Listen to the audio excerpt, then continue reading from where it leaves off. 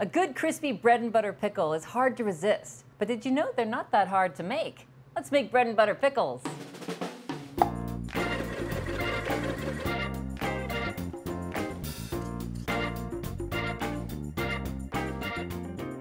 Today we're going to make refrigerator pickles, which are not pickles that are canned and stored on your shelf. They're pickles that you make and you store them in your refrigerator, and you're going to eat them within 3 to 4 weeks. So this batch makes just enough for 3 or 4 weeks worth of eating pickles. You start with a mini cucumber, also known as a Kirby cucumber or a Persian cucumber. They are sweet, delicious, small in size, and they don't have many seeds in the middle, which makes them perfect for bread and butter pickles. The first step is to wash them. I've already done that here. We're going to trim off both ends of the cucumber. One reason, of course, is to make sure that you can evenly slice everything, but there's also an enzyme in the blossom end which can turn that cucumber slice mushy. We don't want mushy pickles, we want crispy pickles, and there are a few things you need to do to ensure that. This is the first thing. Once you have all those ends trimmed, I'm going to use a mandolin slicer to slice these cucumbers because I want the slices to be uniform in size. That will help them pickle evenly. So I'm going to load them into this and slice away.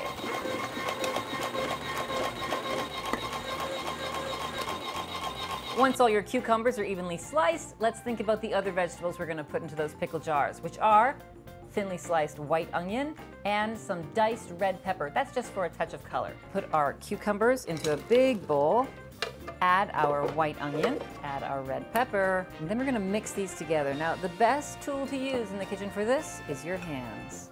We're going to add an ingredient here which is going to help keep our pickles crispy, and that is some salt.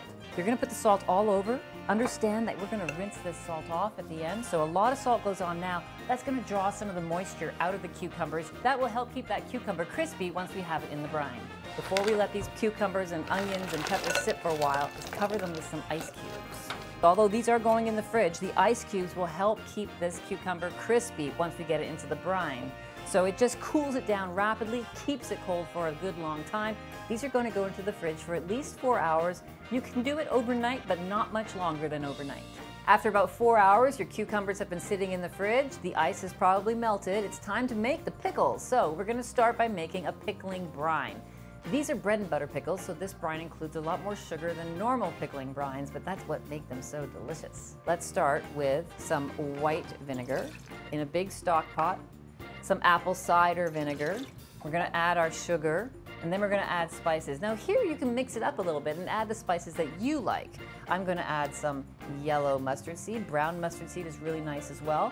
Some black peppercorns, some crushed red chili flake, some coriander seed, cinnamon stick broken into pieces, just a pinch of allspice, about 6 cloves, and some turmeric. Turmeric is what gives that great color to those pickles. So we're just bringing that to a boil so that we can dissolve that sugar properly, get all those flavors to blend.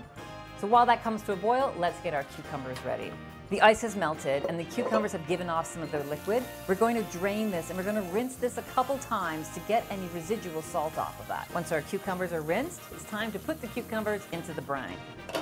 Give it a stir to make sure all that sugar has dissolved, and then add the cucumbers to the brine. Now what we're looking for now is for that brine to come back to a boil. Once the brines come back to a boil with all the cucumbers in there, let's turn that off and start packing our jars. Now your jars must be clean. I usually run these through the dishwasher cycle. That sanitizes them at a high temperature, but they have to be clean jars to store your pickles. Just start spooning them in. I have them resting on some silicone just to keep them in place, and pack them pretty tightly. Pack those pickles right down in there all the way to the rim, and then we'll fill them with the brine.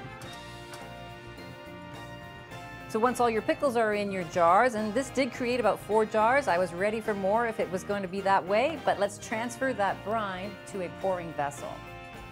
This will make it easier to fill the jars with that brine all the way up so that they're all covered. And then we're going to pop those lids on. You put the lids on while the pickles are warm because as they cool, it'll suck that lid down a little bit, creating a nice seal. Now wash off the jars, pop them into your refrigerator, give them to friends as gifts if you like. You've got 4 jars of bread and butter pickles that I guarantee will be crispy until you finish them. Thanks for watching. If you'd like to see more of the basics, click right over here. If you'd like to see everything I used in this recipe, click over here. And if you have any questions, comments, or suggestions for more basics, put them right down in the comment section below.